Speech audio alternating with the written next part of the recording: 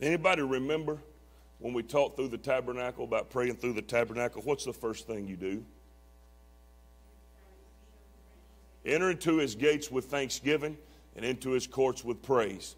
We need to make up our mind to start doing that every time we come to church. Walk through the door if you have to. I've done it before, Brother Kendall. When I come in to pray, I crack the door, open it, lock it back, turn around and lift my hands up, Brother Pete, and come walking up the aisle saying, thank you, Jesus. Lord, I love you. I praise you. I don't want to just say enter into his gates. I want to do it.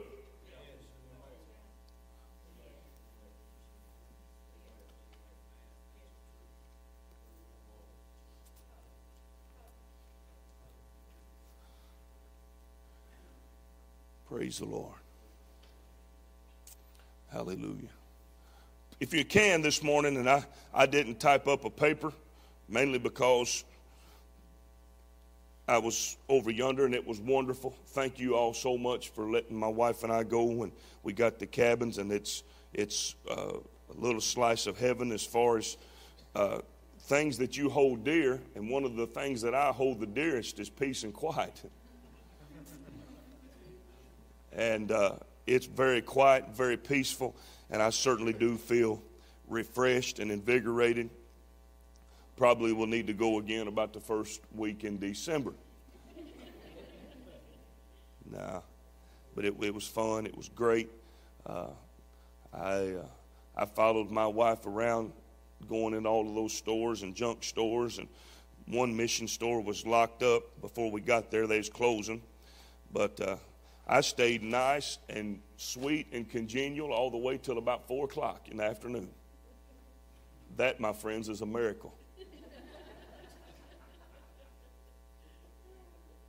I didn't start wanting to go home till about 4 o'clock, Brother Pete. I thought I did pretty good. I really did, because I was ready to go a long time before that. Last Sunday,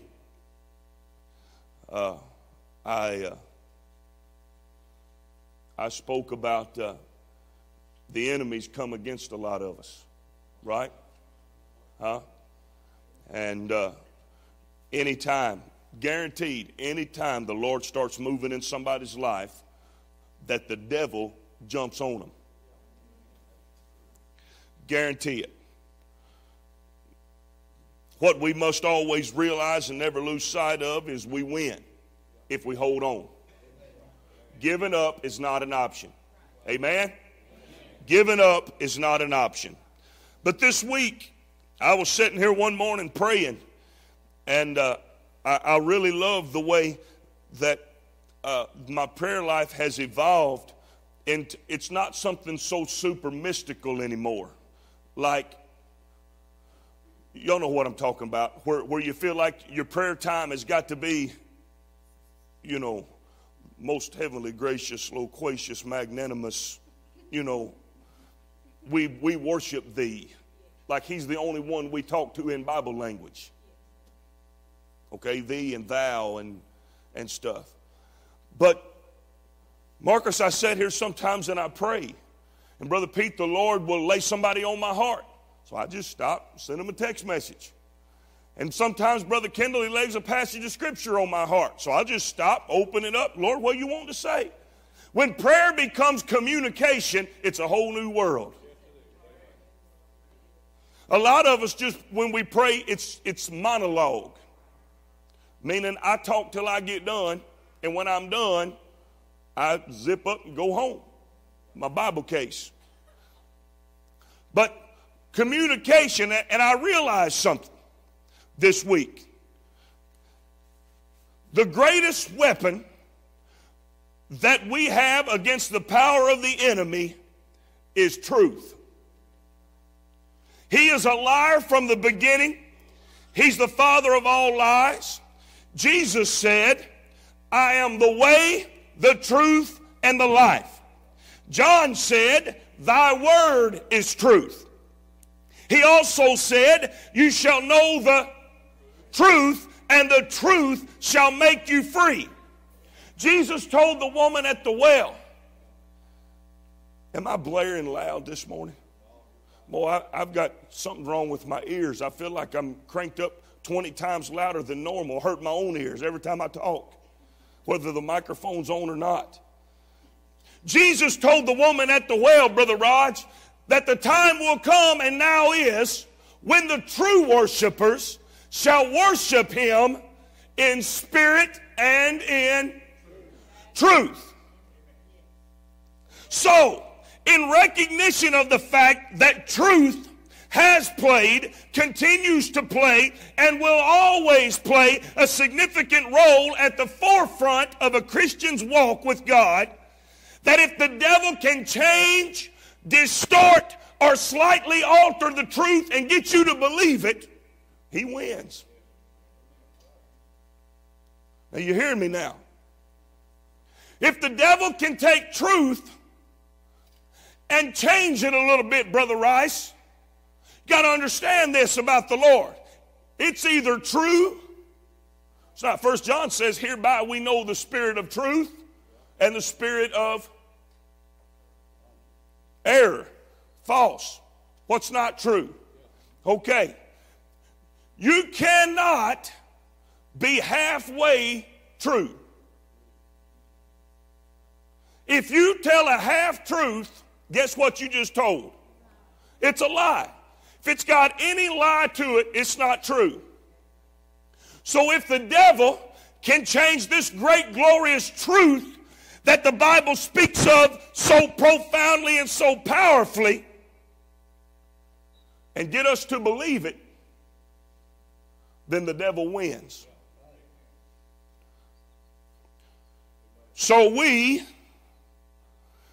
as we have been instructed by the great wise man Solomon in the book of Proverbs chapter 23 verse 23, we are to buy the truth and sell it not. We are to gain the truth. That's a poor rendering. You can't buy the truth with money. One man tried to buy the power to give people the Holy Ghost, and Peter said, thy money perish with you. Okay.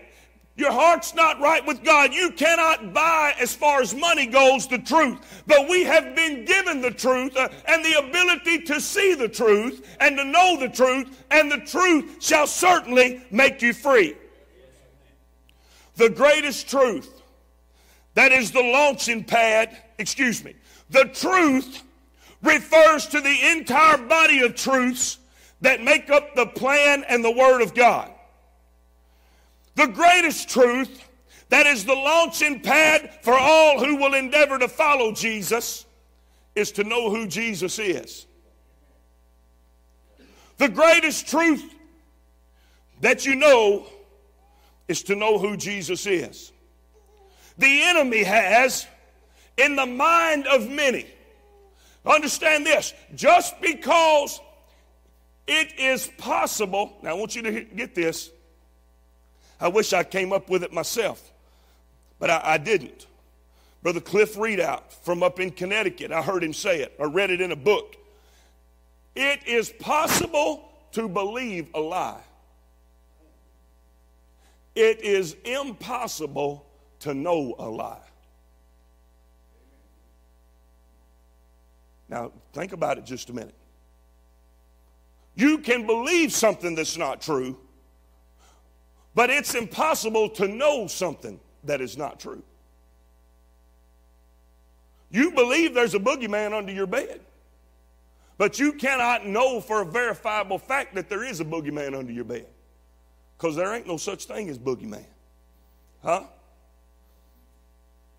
Say, well, where are you at? I just got to get down where we're real at. You cannot know something that's not true. John 1:1 says, in the beginning was the Word, and the Word was with God, and the Word was God. The enemy has in people's minds distorted the reality of who Jesus is, but we have to, by the Scripture, declare him as he truly is.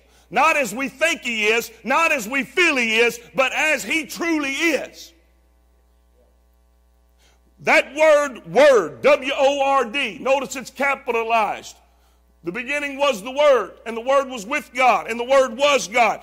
This message I have for you this morning very strongly hangs on us getting a true definition of what that means. It comes from the Greek word logos, or logos, L-O-G-O-S, which is God's self-expression, God's means of disclosing himself, or God speaking from himself, much like a man and his word. I give you my word. Now, what did I truly give you? When I say I give you my word for something, what have I truly give you? The hope that I'm telling you the truth. It's God's word. In the beginning, the Logos was with God. Not as a separate person, but as God himself. It's the word, the self-expression of God. In the fullness of time, God put flesh on the Logos. He expressed himself in flesh. That's from Brother David Bernard's book, The Essentials of the Oneness Theology. But the Logos is, how many of you remember in school when you were told to write a story that came from your mind? Remember that? When you told a story, some of you weren't asked to tell stories, you just did it all the time.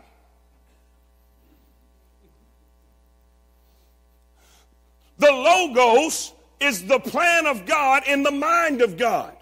It's what God desires to happen throughout of all mankind. He is the what? Alpha and Omega. Listen, I'm going to teach this. I don't care who it hair lips. Every devil in hell. Because I realize through the unction and the power of the Holy Ghost that it's the truth that is the devil's greatest enemy. And the truth is, in the beginning was the Word, was the plan of God, was the mind of God, was the will of God. It was God declaring himself, his thoughts, his idea, his plan. Verse number 2 says, the same was in the beginning with God. Notice the similarities to John chapter number 1 and Genesis chapter number 1. This is the introduction of a new beginning. The first beginning was the creation of the earth. The second was the creation of the church. With Jesus Christ came the church. The word church is ecclesia, which means called out. It is the vehicle by which mankind would complete the plan of God, which was from the beginning. The church is the sanctuary. It is the building, if you will, and understand it's not this building, but it is the building that God has created, that people, that mankind, through the preaching of the church, through the institution of the church, could enter in back to relationship that was destroyed by sin, and the plan for restoration from the fallen state entered into by Adam and Eve.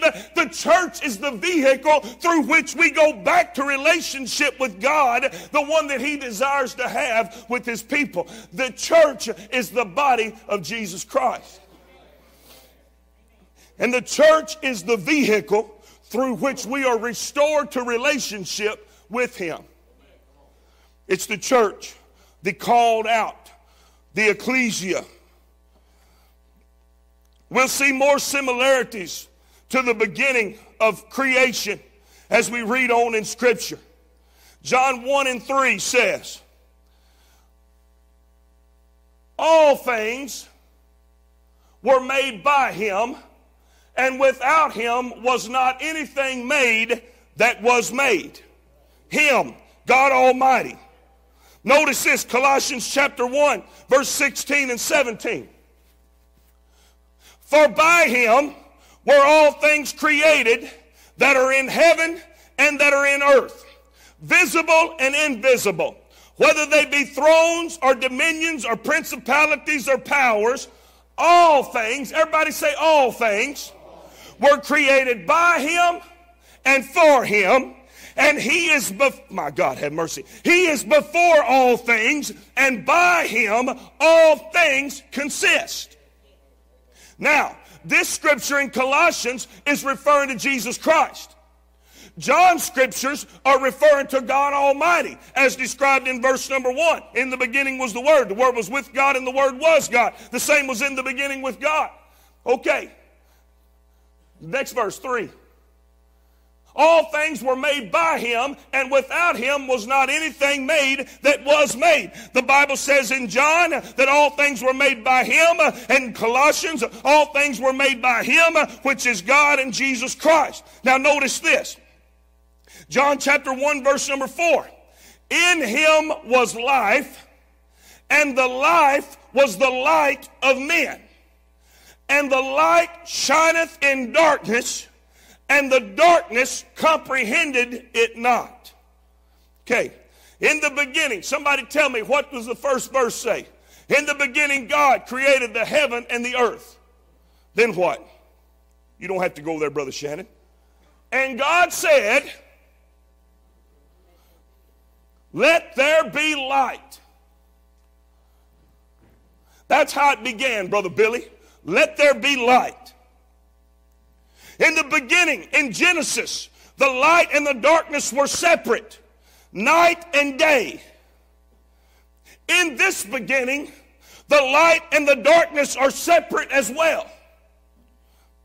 Jesus is the light of the world. In the beginning, we cannot lose sight. We cannot lose grasp that we're talking about the beginning. Brother McKinney, the beginning was when Jesus came. In the beginning, God created the heaven and the earth, was the beginning of all of mankind. And in the beginning was the Word was with God, the Word was God, was the beginning of salvation for all of mankind. Brother Robbie, bringing us back to where we were in the beginning with relationship with him. In order for us to have relationship with him, we had to have a new beginning. Notice verse number 5. And the light, that was Jesus Christ, shineth in darkness, and the darkness comprehended it not. There's always been a separation between the light and the darkness. 2 Corinthians 4, 3 through 4. But if our gospel be hid, it is hid to them that are lost, in whom the God of this world hath blinded the minds of them which believe not, lest the light of the glorious gospel of Christ, who is the image of God, should shine unto them. In the first beginning, the light was separated from the darkness by the spinning of the earth, as it is today.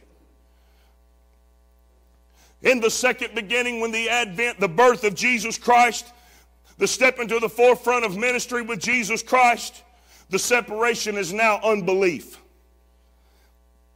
What separates the light from the darkness is a refusal to believe that he's who he said he is.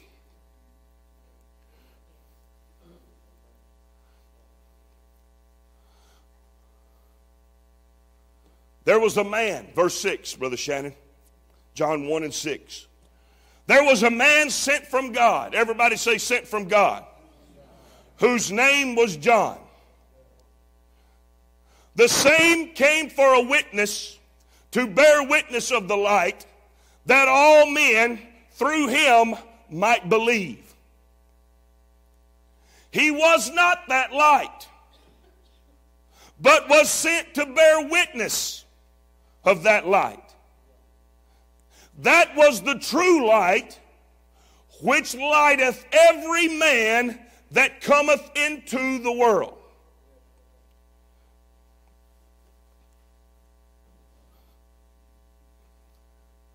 Boy, it aggravates me to death to have to go slow. John the Baptist was sent from God to preach the coming of Jesus Christ. That was his purpose for being born, Brother Pete, is to preach the coming of Jesus Christ. The plan was, Brother Rice, was that his message of hope would be received by everyone who heard it, and when they heard it, they would believe it. That was the plan. He was not that light. John the Baptist was not that light. He was to bring forth the message of the one who should come. The message of the true light, which was to be available to every man that came into the world. The true light was available. The only thing that can stop you from seeing the true light is unbelief. That light is available. The light of revelation, the light of truth, to be able to see him as he is.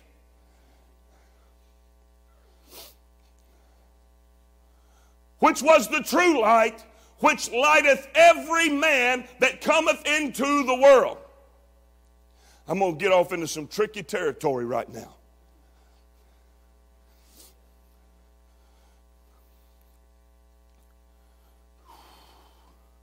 There's not supposed to be 700 different ways to get to the Lord Jesus Christ.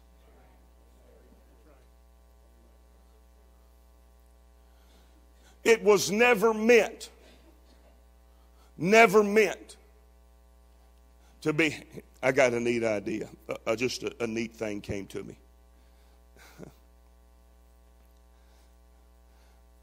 It's amazing.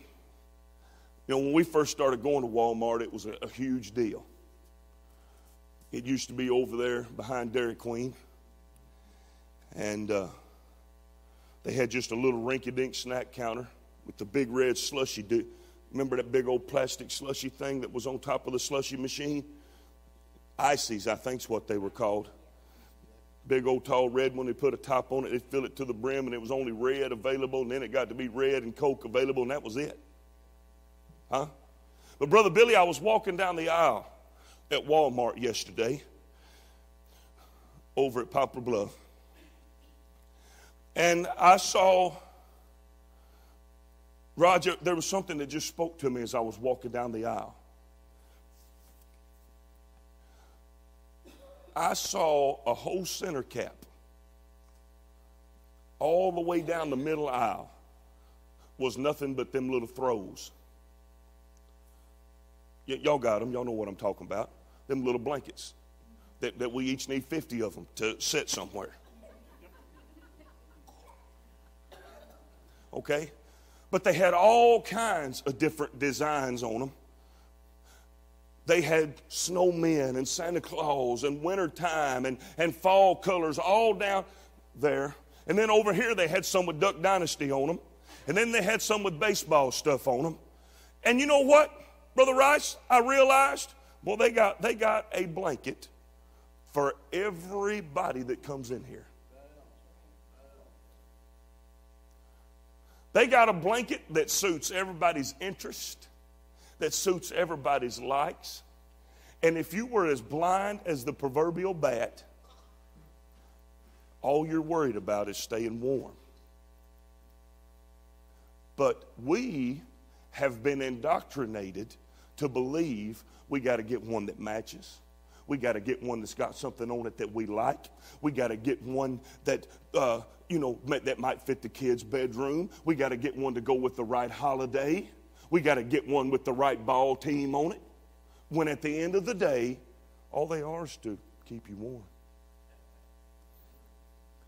And Brother Billy, I see there. How many churches you tell me was in Sikeston, bro? Over 100 churches in Sikeston. They're all over the place. Roger and I drove down over behind Orstlands. There's a church over there I've never seen in all my life. I've been raised here all my life. There's churches everywhere. And they're springing up everywhere. They're starting everywhere. And it's all got a little more of Burger King in it.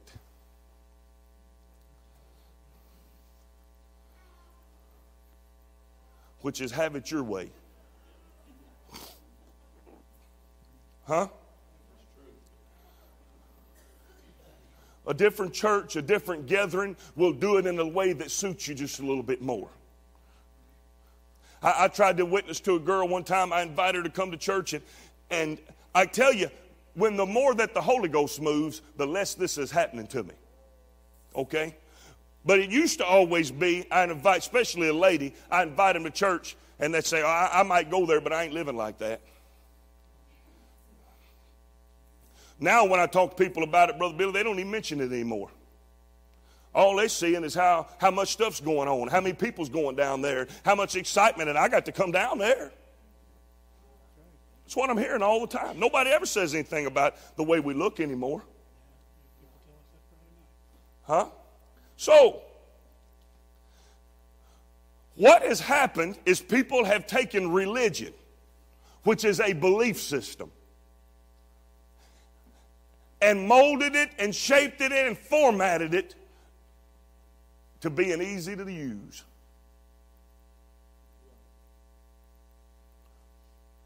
When I used to go to Walmart back in the day, and we went to the mall at Sykeston back then too, and it wasn't the outlet mall.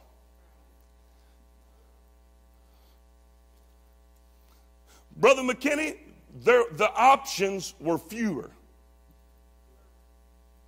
Way, way fewer. But the options in this day have become more and more and more, just like it is with churches. And it's that mindset. Please don't let me bore you to death. Please don't. But you got to see, you have got to see the devil in it.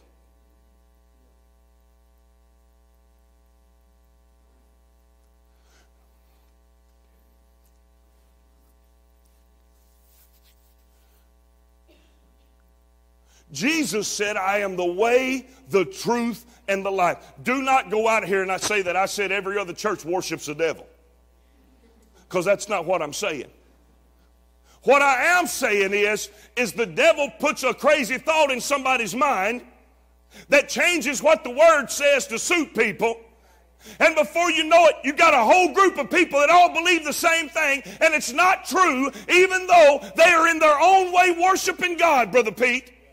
But the devil, Brother Rice, is thrilled to death because they have been veered off, just slightly off course of what God had originally intended for his people. So people, the devil has just give us what we want.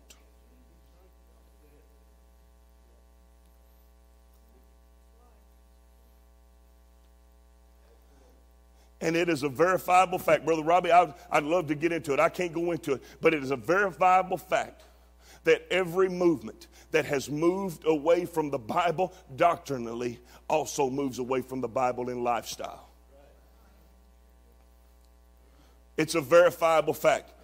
I'm going to get Brother David Bernard's message from General Conference. I'm ashamed that I didn't get it. But he received a long letter from a huge pastor of another belief, begging the United Pentecostal Church to not back down. You are the last strongholds, the letter said. You are the last holdouts. Everybody else has begun to preach, dilute their doctrine and change their lifestyle. Don't stop preaching holiness. Don't stop preaching that there is a narrow way to salvation. Do not back down. Do not stop. Do not make the gospel user-friendly. Do not. And the greatest weapon that the devil will use is to distort, misinterpret, or get our focus off of the fact of who Jesus really is. If he is made to be anything less than who he really is, the devil wins.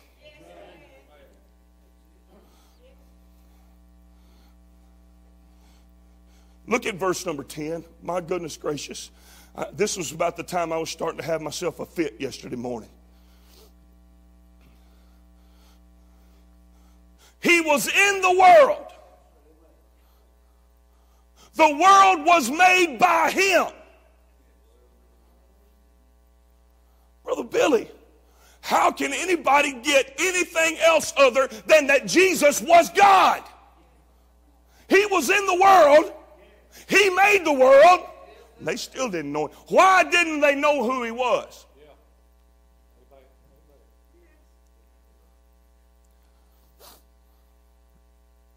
I'm open for some answers. Why didn't they know who he was? He healed the sick. He raised the dead. He walked on water. He fulfilled biblical prophecy. Every one of them. Not just one, not just two, not just 10. Every one of them was fulfilled in the life of Jesus Christ. Brother Robbie, these biblical scholars that became bigots and snobs over their elite way of thinking and reading of the Scripture, and they still did not know who he was. Because he did not come as a have it your way. They were expecting a soldier. They were expecting a warrior. And they got a baby in a manger. Who came preaching love everybody. The Jews didn't want to love everybody. They wanted to love themselves and hate everybody else. That was the way they lived. They were snobs. But Jesus came preaching grace and mercy and truth. He came eating with publicans and sinners. He came touching lepers, and hoochie mamas could come down and fall at his feet, and he would forgive them of their sins. When the Israelites said, she's got to be dead, Jesus said, neither do I condemn thee. Go and sin no more. He could not be the Messiah because he's too good to people.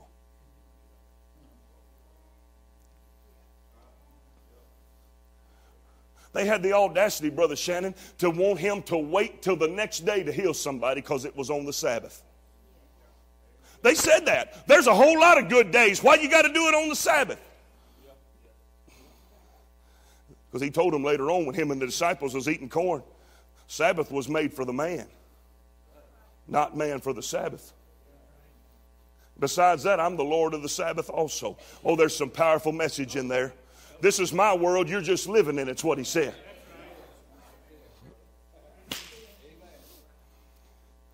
Oh, my goodness.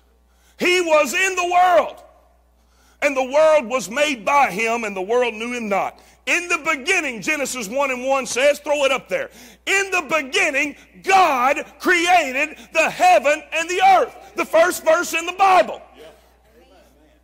But John chapter 1 and verse number 10 just said, he was in the world, and the world was made by him.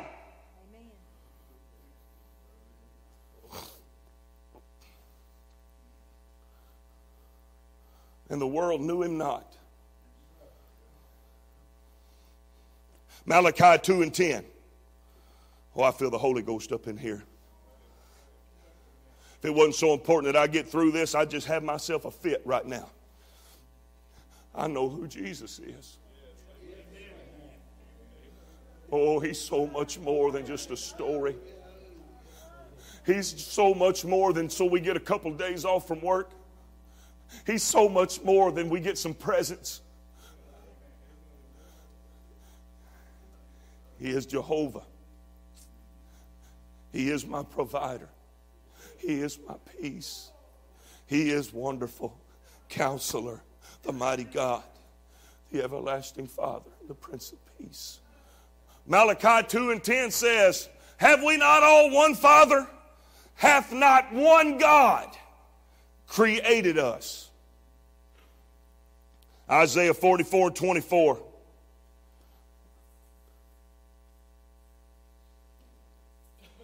I hope some of y'all taking notes. You are recording this. I expect you to get a lot of orders for it. If they want it and ain't got $1, put it on me. Thus saith the Lord, thy Redeemer, and he that formed thee from the womb. I am the Lord that maketh all things, that stretcheth forth the heavens alone, that spreadeth abroad the earth.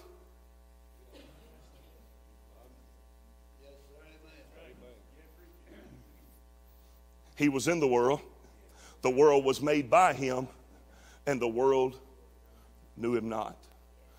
God Almighty said, I did it by myself.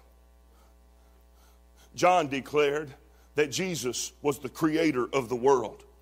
The only way they didn't know him is because they refused to believe him. Remember, for unto us a child is born, unto us a son is given, 96 of Isaiah, and the government shall be upon his shoulder, and his name shall be called, help me. Come on, help me. Wonderful Counselor, the mighty God, the everlasting Father, the Prince of Peace. They refused to know him because of unbelief. He was there. He fulfilled Scripture by where he was born, by where he was raised, by where he traveled as a child, and not the least of which, the mighty miracles he performed and the words he spake. They even, Brother Pete, they even said, we ain't never seen it on this fashion. Brother Rice, they also said, never a man spake like this man. And they still didn't know him. Say, well, I don't think it matters. I'll tell you what, it matters. Your eternity hangs on it.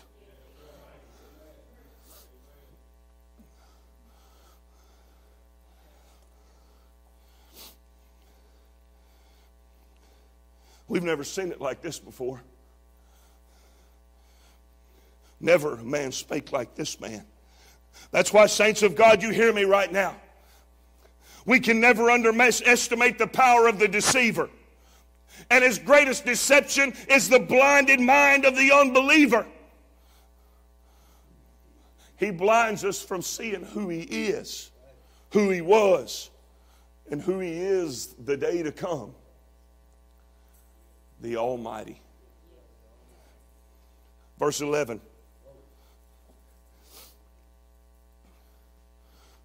I want y'all to listen to me right now before I move any further. I'm going over time this morning.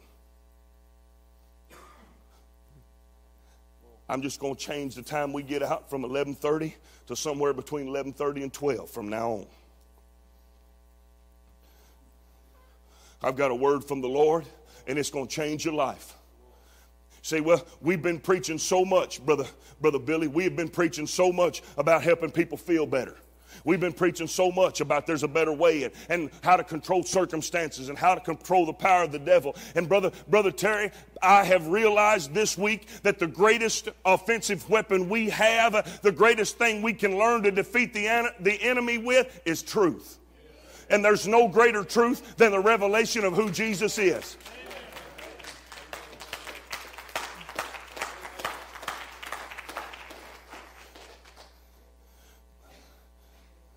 I'm so happy, sister. Is she out here still? No. Sister Bobby Lynn, she go back there?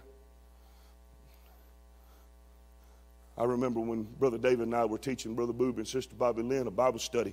We taught Monday night Bible studies for over a year and missed one Monday night in over a year. Every Monday night. They were there and we were there. But she just could not get the oneness of God. She could not understand it. And she was sitting in her recliner at the house one day trying to read the Bible. And finally, Brother Pete, she slammed her Bible shut and said, I give up. And as soon as she said, I give up, the Holy Ghost quickened to her mind. And then she said, I get it. I realize it. I get it. When you stop fighting and when you stop trying to reason it out and just accept him for who he is. And when you accept him for who he is, that's when he becomes all that for you. Oh, I feel the Holy Ghost in this house this morning. You'll know the truth, and the truth shall make you free. He came unto his own, and his own received him not. Brother Billy, Israel, they were his chosen people. They were created by him, for him. It was a people, Brother Roger, that he was going to put his name there forever.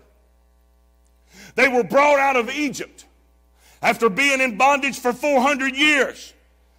They were brought out of Egypt in order to receive a promise given to Abraham, which was a multiplied seed, which was financial prosperity, and a possession of all the land that he saw that day on the ridge looking out. When the Lord said, look as far as you can to the north, south, east, and west, I give it to you.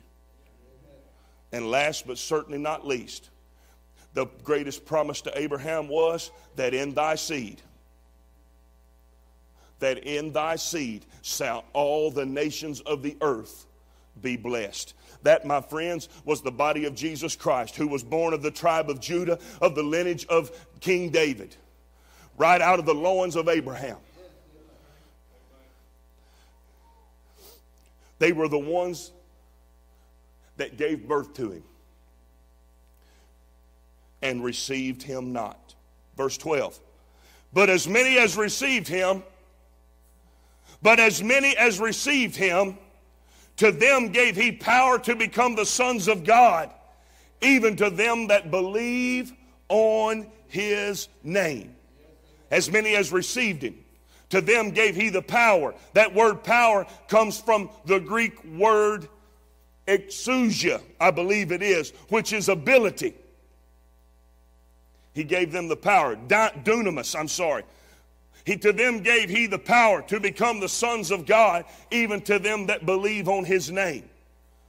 The power, the ability to become the sons of God. There are so many in our world that have such a skewed view of grace. I believe in grace. I believe that we don't serve a God that's looking to cut our head off for every mistake we make. That's the devil. The Bible says neither is there... not that one. There is therefore now no condemnation to them which are in Christ Jesus, who walk not after the flesh, but after the Spirit. If you mess up and your heart's right, you're pursuing God, and you mess up and something jumps on your shoulder and starts damning you and condemning you, rebuke it in the name of Jesus, because it's not of God. It's not of God. And furthermore, if somebody else starts rebuking you and damning you and condemning you, rebuke them in the name of Jesus, because they ain't of God either. Ooh, I went there. Yes, I did.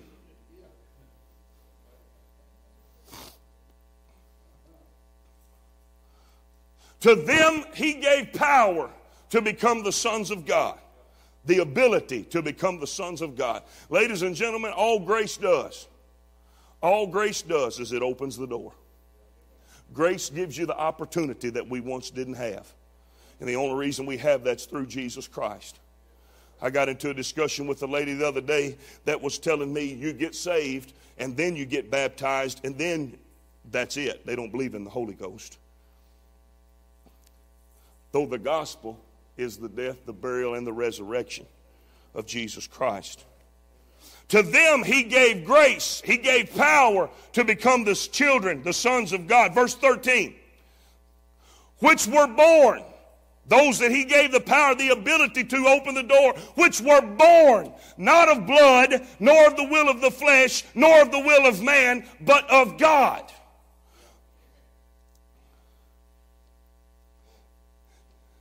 Born of God. What does that mean? John 3:3 says, Jesus answered and said unto him, Verily, verily, I say unto thee, except a man be born again, he cannot see the kingdom of God. John 3:5-6 says, Jesus answered, this is a different verse, Verily, verily, I say unto thee, except a man be born of water and of the Spirit, he cannot enter into the kingdom of God. That which is born of the flesh is flesh.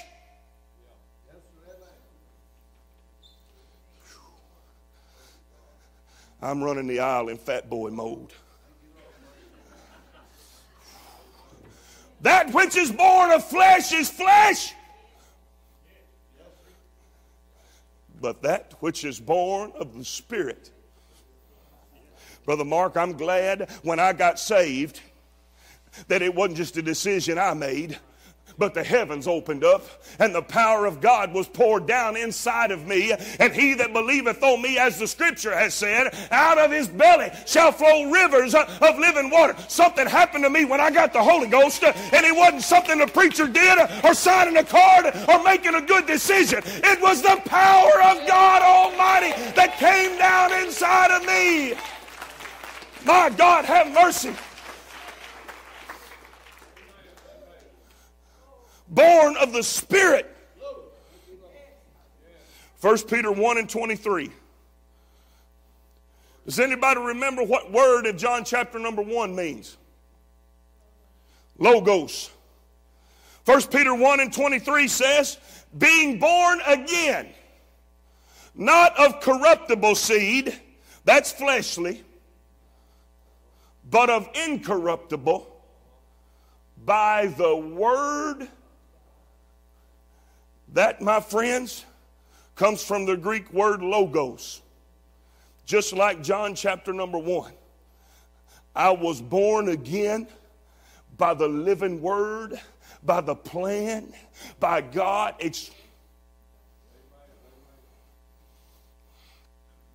Brother Billy, I was born again, and when I was born again, it was God expressing himself through me. Nah. Boy, that was one of the weakest amens I've ever had, on one of the most explosive things I have ever said.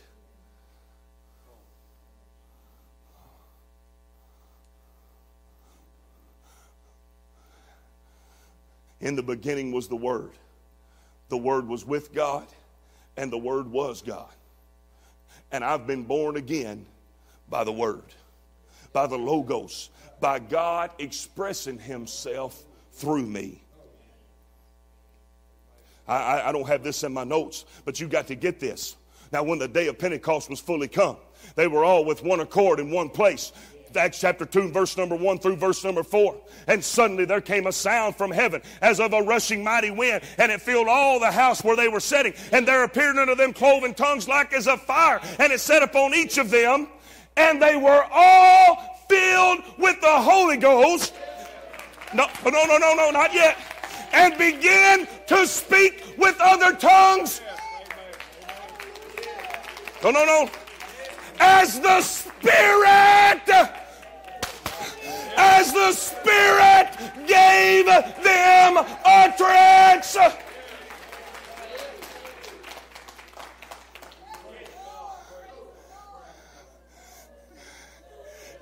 As the Spirit gave them utterance. Brother McKinney, that ain't something I make somebody do, that I tell somebody do. I can't do it. It's the Spirit of God Almighty. It's the Logos. He was in the beginning, and he's there in my beginning, at my new beginning, at my new birth. Let me tell you something.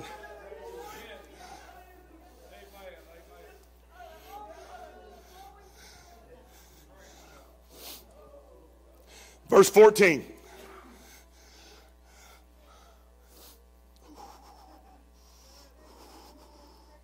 And the Word, the plan, the self-expression of God, God uttering himself, was made flesh and dwelt among us. And we beheld his glory. The glory as of the only begotten of the Father, full of grace and truth. The Logos was made flesh and dwelt among us. In Acts 1 and 21, when they were determining Judas's replacement, the disciples laid down the requirements for the replacement. Notice the description of what he had seen and who he must have been with. Acts 1 and 21. Wherefore of these men which have companied with us all the time that the Lord Jesus went in and out, and the Word was made flesh and dwelt among us. The prerequisite to replace Judas was you had to have been there when he dwelt among us. Why is that, Brother Billy? It couldn't have... Oh, God, have mercy right now. Judas betrayed him. He went and hung himself and got buried in a field of blood. And when they decided, Brother Kendall, for a replacement, they had to make a decision. And the replacement had to have seen him and been a witness to the resurrection. Yeah. Y'all didn't get that either. I'm doing a terrible job today. It can't be something somebody told you about. It can't be something you heard about from somebody else. It can't be something you just read in a book, but it's got to be something that happens to you. You've got to be a witness. Don't know. We used to play freeze tag, and if you couldn't get to the base, you just had to touch somebody that was on base, get a contact. You can't do that. You got to be a witness to it, and you got to be a witness to it for yourself. And I don't care how many devils come against you, how many powers of hell come against you, or how many circumstances in life come against you. There is not enough power in heaven or hell to take it away from you. Say, oh, you talk about it all the time. I certainly do. Oh, I certainly do. Brother Eugene, that's why I love that song. I love it so much. Every time you sing it, you're going to have to sing for me again pretty soon.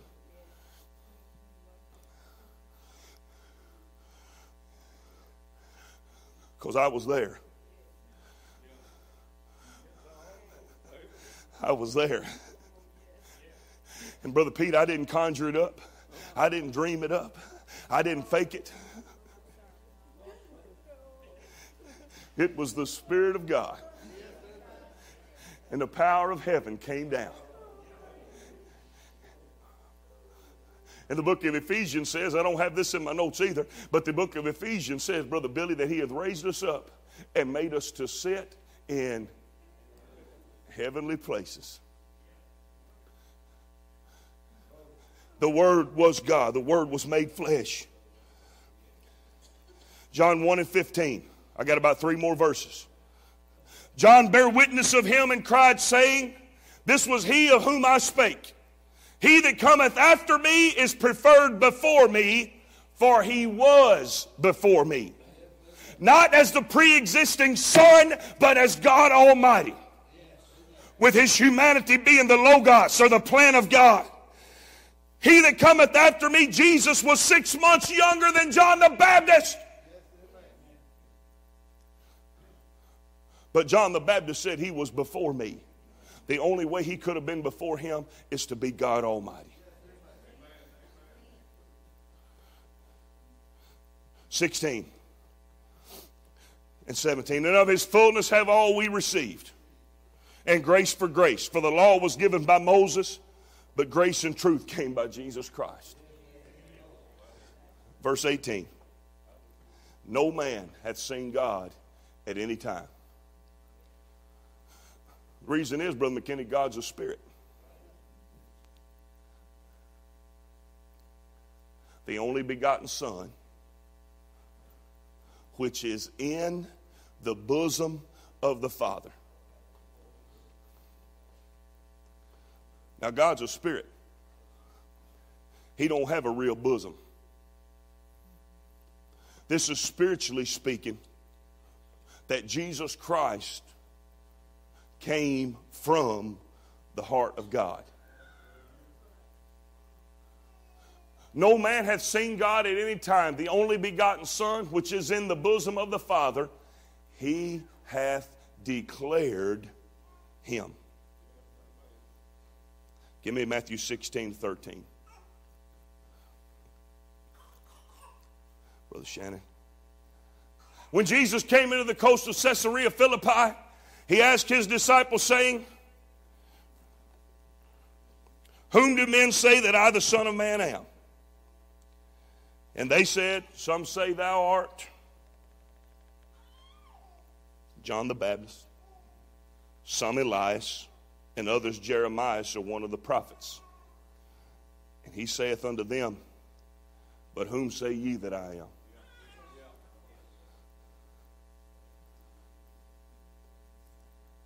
Simon Peter answered and said, thou art the Christ, the Son of the living God. And Jesus answered and said unto him, blessed art thou, Simon Bar-Jonah,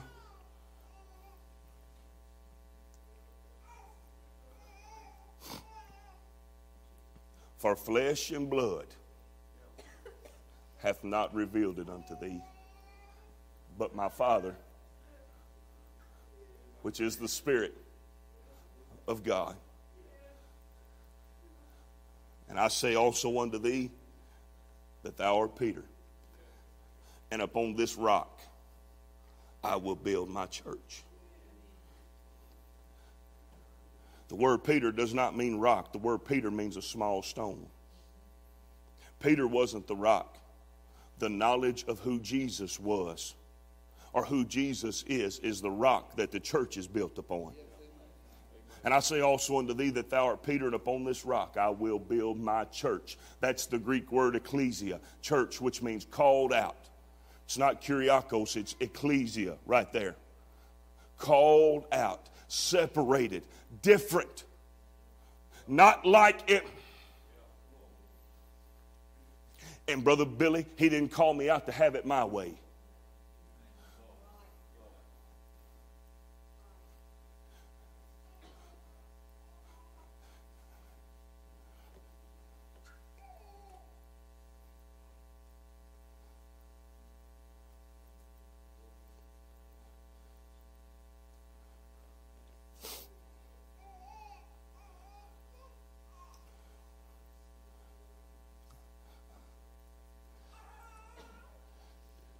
And upon this rock I will build my church, and the gates of hell shall not prevail against it.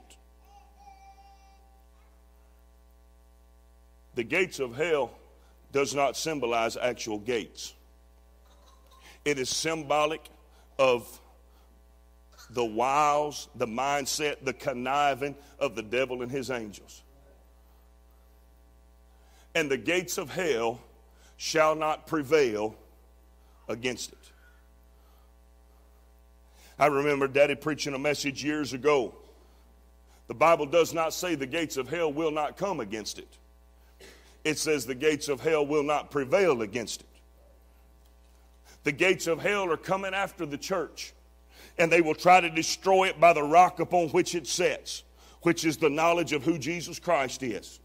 And Jesus said to Peter, I will give unto thee the keys of the kingdom of heaven, and whatsoever thou shalt bind on earth shall be bound in heaven, and whatsoever thou shalt loose on earth shall be loosed in heaven.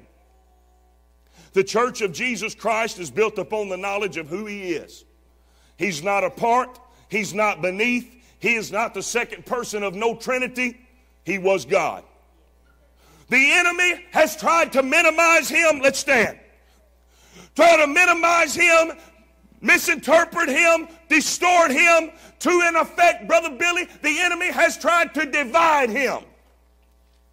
But we have a sure word the Bible gives us. As of a light that shines into a dark place. Colossians chapter number 2, verse number 9 says, for in him, God help me, for in him, Brother Pete, dwelleth all the fullness of the Godhead.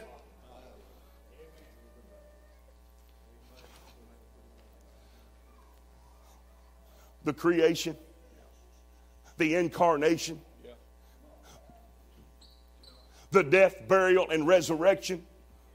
For in him dwelleth all the fullness of the Godhead bodily. Next verse, and I'm done. And you.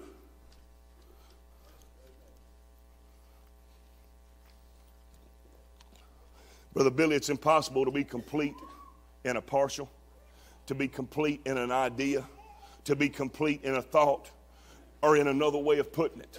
And ye are complete in him, which is the head of all principality and power. Say, well, there's a whole lot of stuff that you didn't touch on. You're exactly right. You're exactly right. I doubt any of you brought your dinner with you today. But Jesus declared it emphatically, Brother Billy. Before Abraham was, I am.